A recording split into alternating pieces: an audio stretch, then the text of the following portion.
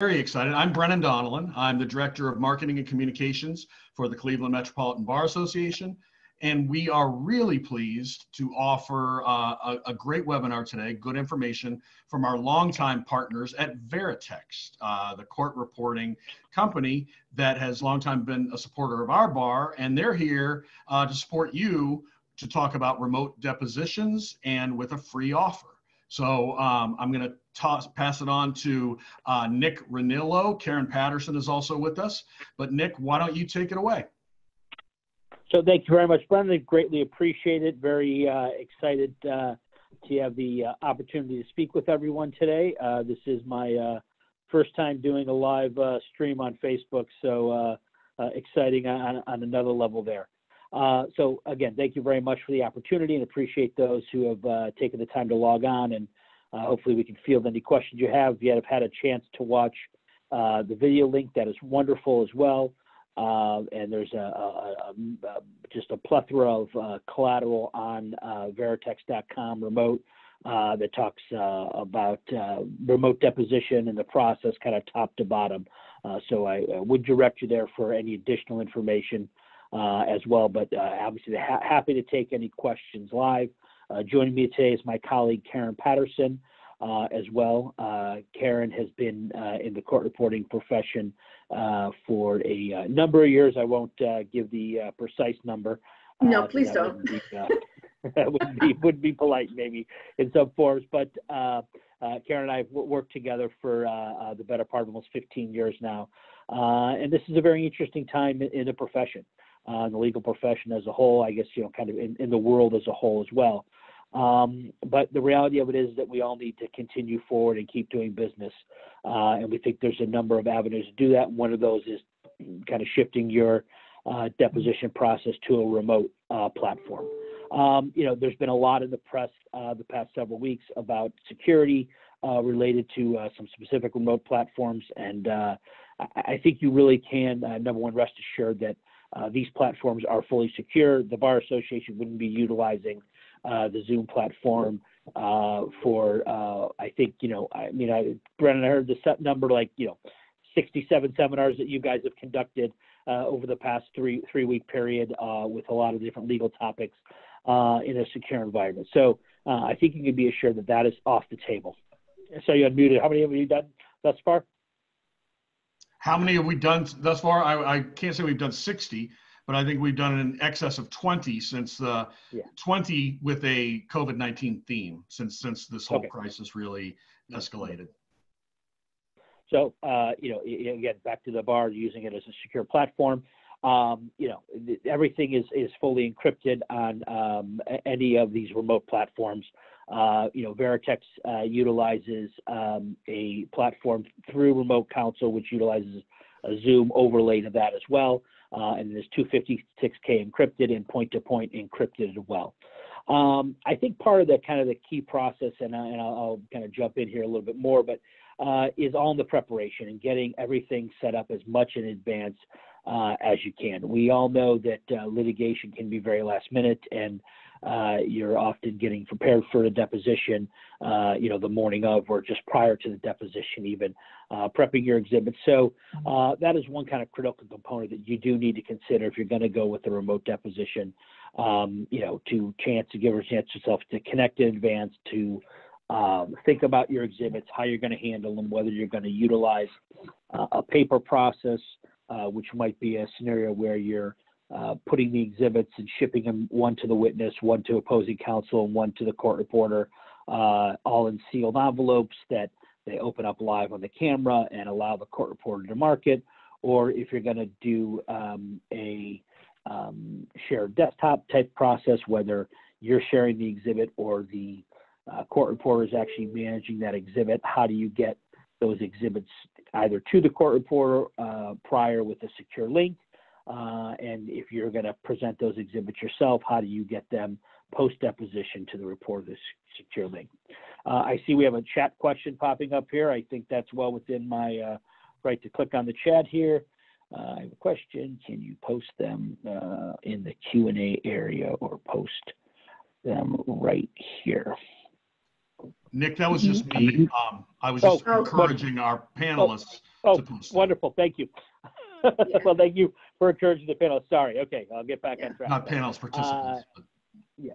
So yeah, please chat or chime in live with the chat with us. Or alternatively using an exhibit presenter.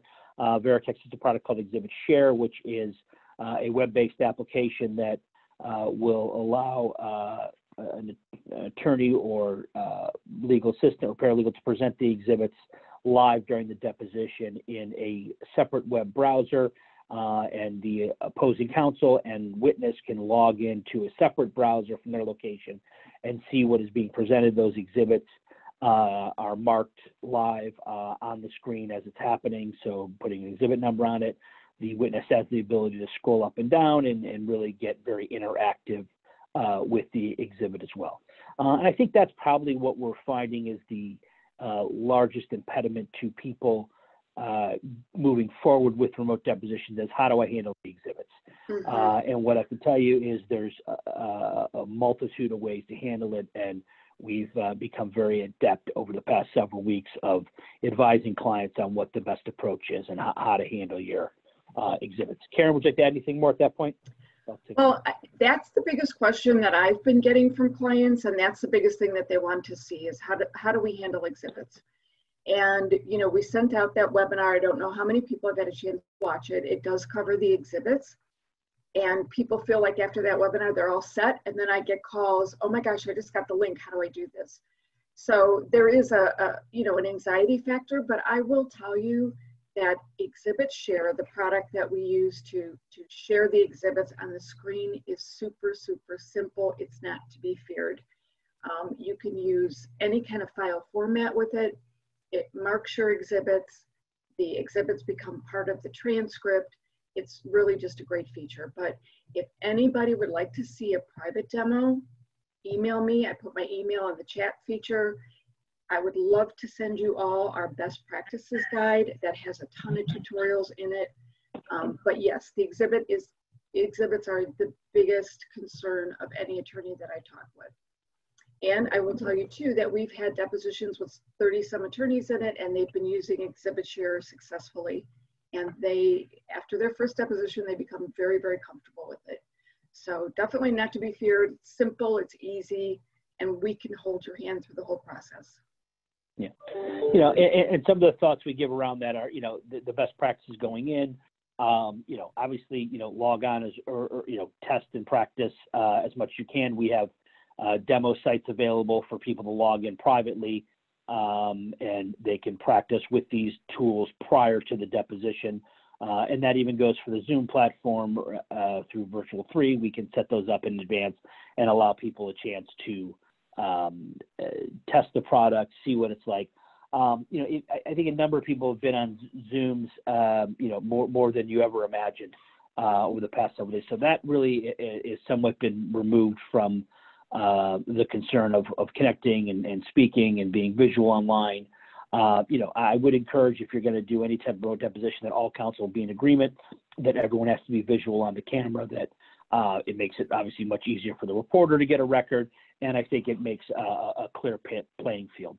And I think that goes a little bit to what, part of that pre-deposition prep, separate apart from, how you're going to handle your exhibits, but also laying the ground rules for the deposition, getting agreement amongst all parties.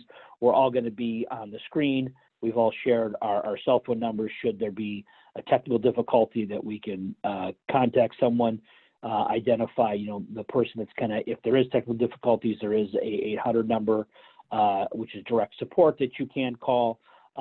If the court reporter just gets connected, we all agree we'll stop, because if there's not a written record, we all know it didn't happen. So these are just, a handful of the things that I kind of put out there that I think are good to talk about. I think we've all been on cell phone conversations where you're trying to interrupt the person on the other end, and they're talking and they can't hear you. That's the same thing with these remote depositions.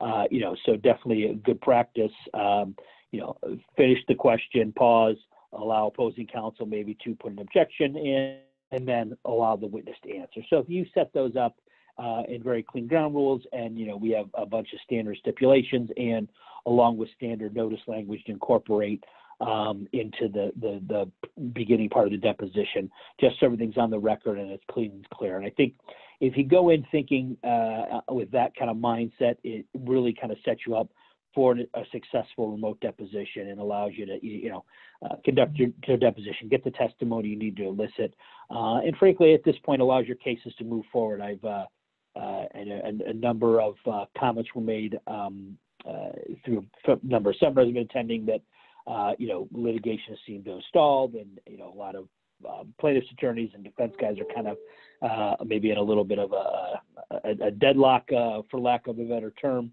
But there's no reason that should be the case. I think we definitely can move forward, conduct a deposition, have a productive outcome in these remote settings. I think the interesting thing we're seeing at Veritext is it's not the ones that are happening are not the smaller depositions. They're actually in one scenario a lot more of the complex depositions, experts that have to get done, witnesses that need to be taken because trial dates are in September, October, November, and they don't have the luxury of waiting for the court to maybe move it or stay it.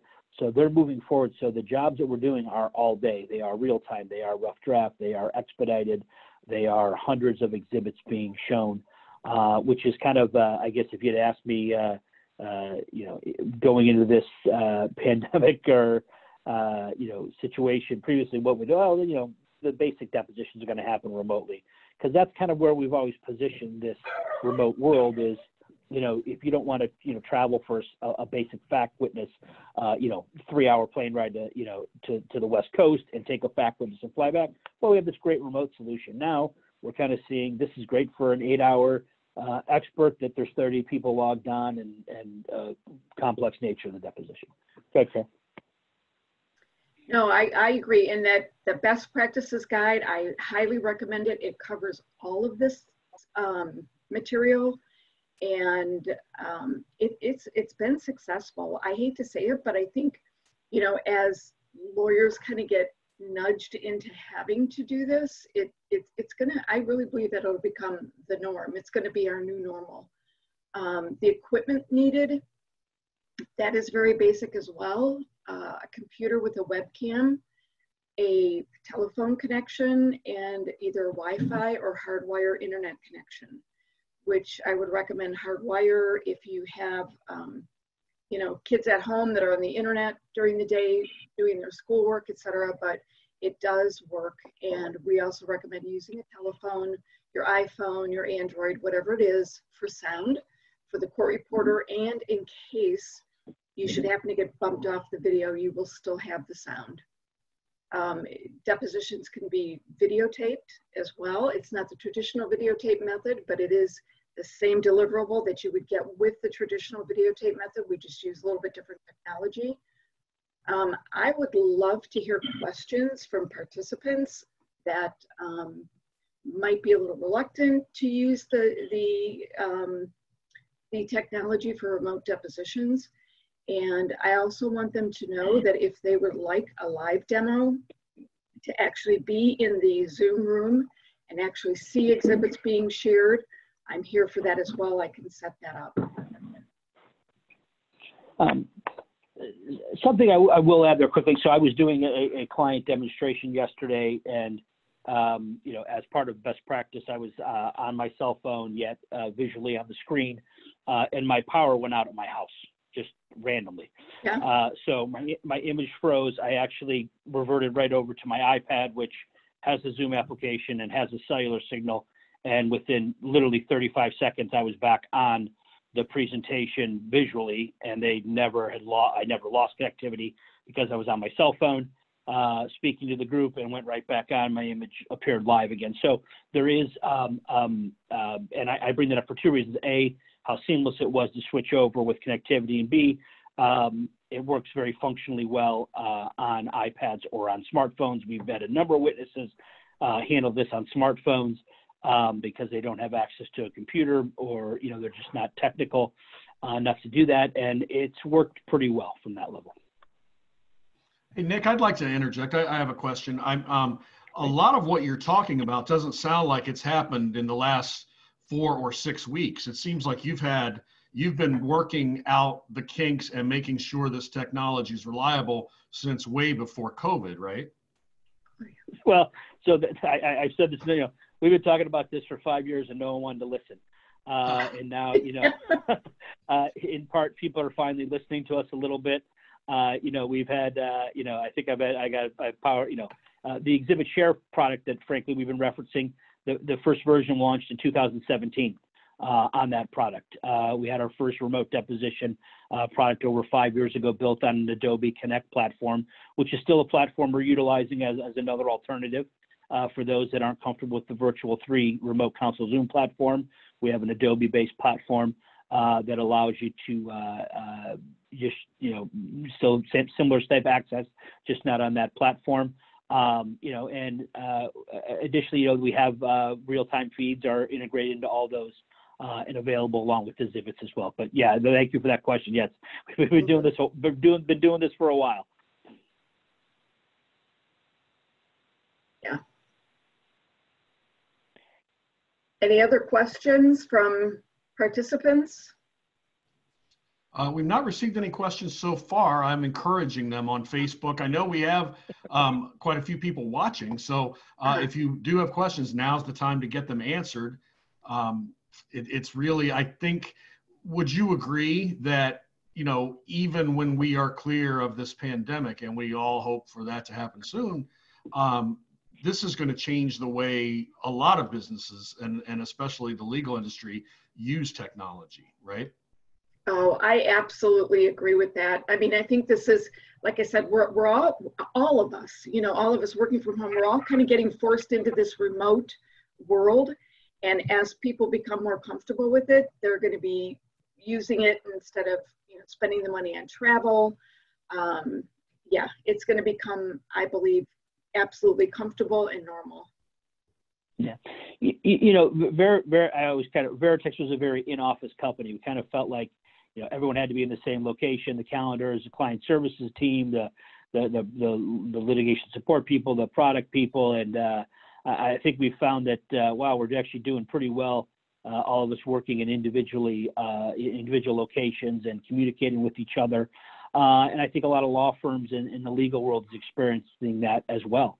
And that, you can be productive. And I think probably a lot of us are probably working more hours than we were previously with our home offices. I know I finished breakfast at 8:05 and I'm at my desk at 8:05 and 37 seconds. So we're really putting in full days here. And I do think, maybe this will lead to, looking at how you litigate your cases. And maybe if you have 3 or 4 or 5 fact witnesses where you might have gone and set up 5 different days for 5 different depositions, that you might line them up sequentially via a remote platform and, address them 1, 2, 3, 4, 5, and make yourself more of an efficient litigator in your cases. And, I think you can utilize a lot of different technologies to do that, but, maybe the platform like this is one of them. Whether people are fully aware or not, we are experiencing a shortage of court reporters in this country, and we're looking at a lot of alternative methods of capture from a digital reporting standpoint, but also just utilizing our traditional court reporters in a much more efficient manner. And if you can, have a court reporter reserved all day and take, 3, 4, or 5 depositions, that's a very efficient use of the time. It doesn't put the litigator in a situation where they might be told, we just don't have a court reporter available, because, look, the reality of litigation is not going away. It's on the increase, and I think we're going to see a spike in a lot of litigation after the pandemic. We go back to regular, societal operations. I think I saw this morning, the first business interruption insurance denial suits were filed this morning in the state for denial of some interruption insurance. So there's going to be a spike there. But, again, being efficient with those and trying to utilize technology to move the process along. Nick, I have a question that came in from a Facebook Live user, and it says, can you talk a little more about security in video depositions? Is there any cause for concern about hackers?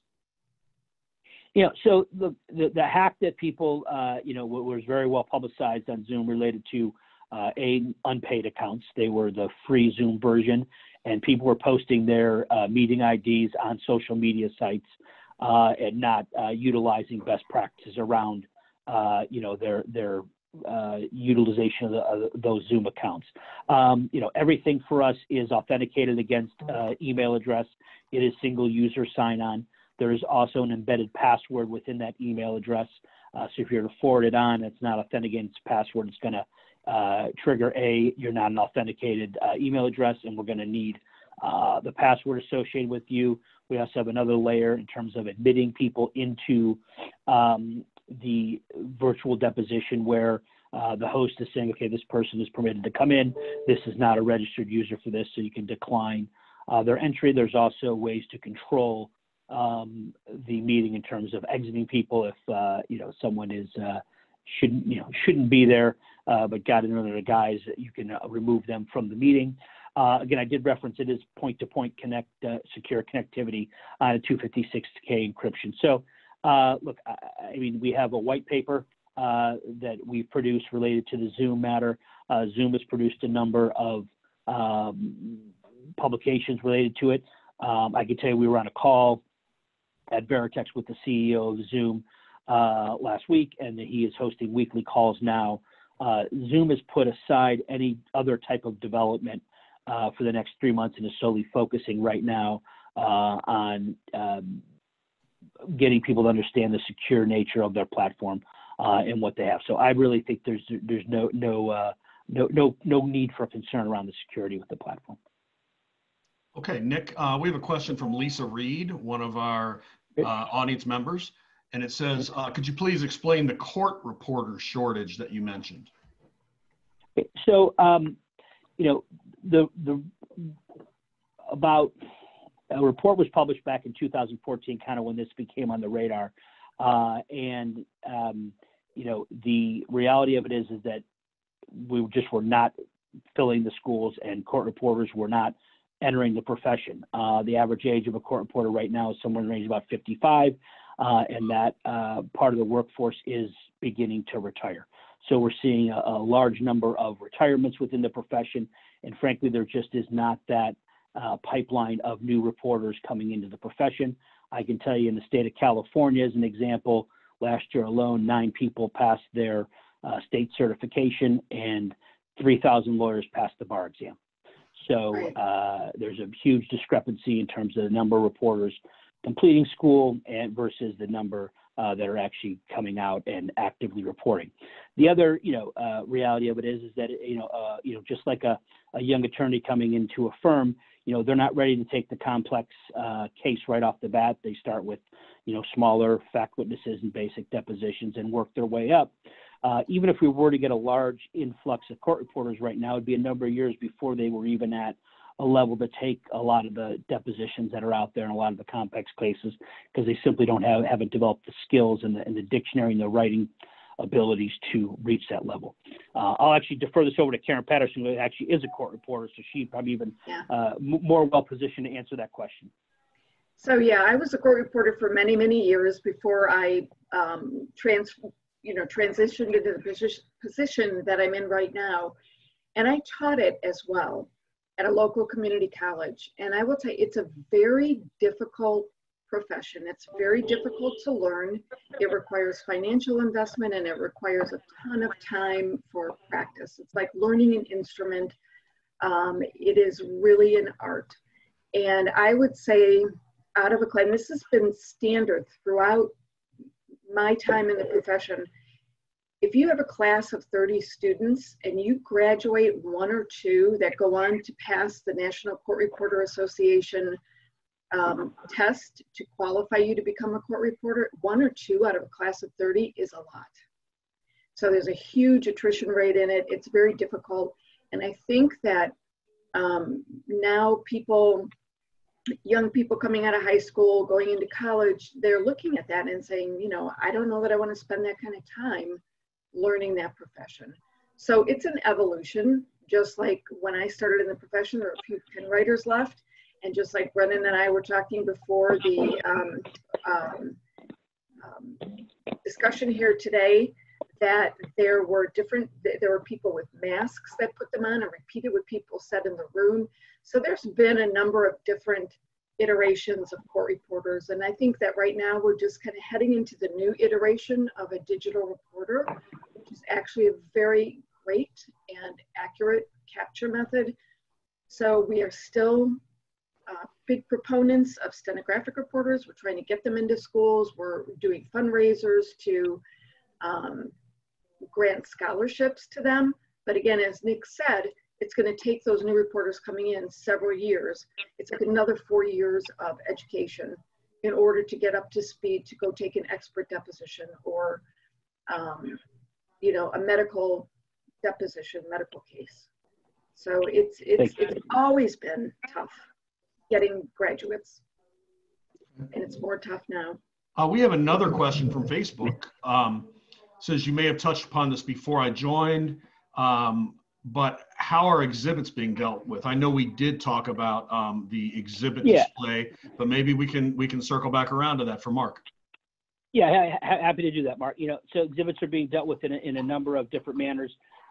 We have a process that we can suggest related to paper in terms of you know, shipping the exhibits in advance to all the appropriate parties in the court reporter, leaving them in sealed envelopes with maybe, you know, 1 through 10 labeled on the envelopes, you know, open them up live on a camera feed, and so you can assure that they weren't looking at the exhibits in advance.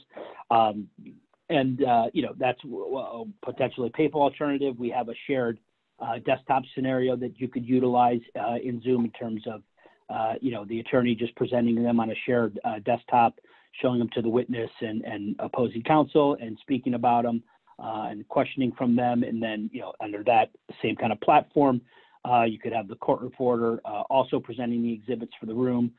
There's got to be, again, I talked about some best practices about, you know, rules of conduct. If the court reporter is presenting them, we need to be mindful that their hands are off the stenographic keyboard and on the computer keyboard.